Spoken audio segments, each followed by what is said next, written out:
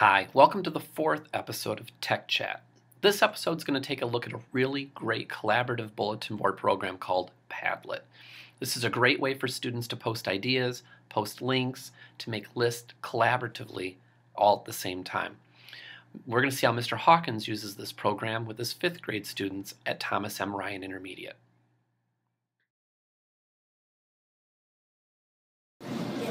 Alright, so Padlet is like an online bulletin board where everybody can post notes about like maybe what they did, like a sharing circle. And it's a great thing to use because you can do it with partners and it's easy and quick. That's Padlet.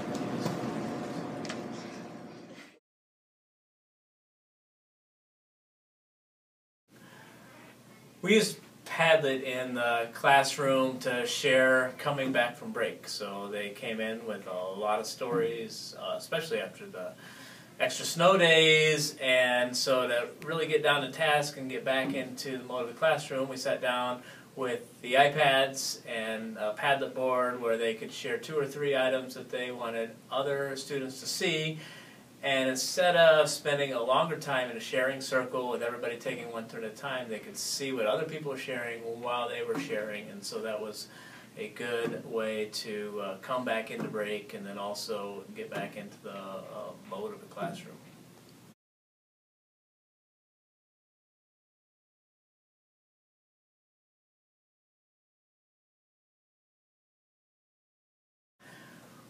We've used it in our classroom for science with brainstorming, and so with our kids, I was asking to look for types of motion and motion words, and so had a board up where they could share those types of motion, and then also have used it for reviewing Team Ryan expectations. We had a board for each one, T, E, A, and M, and students worked in pairs on that one.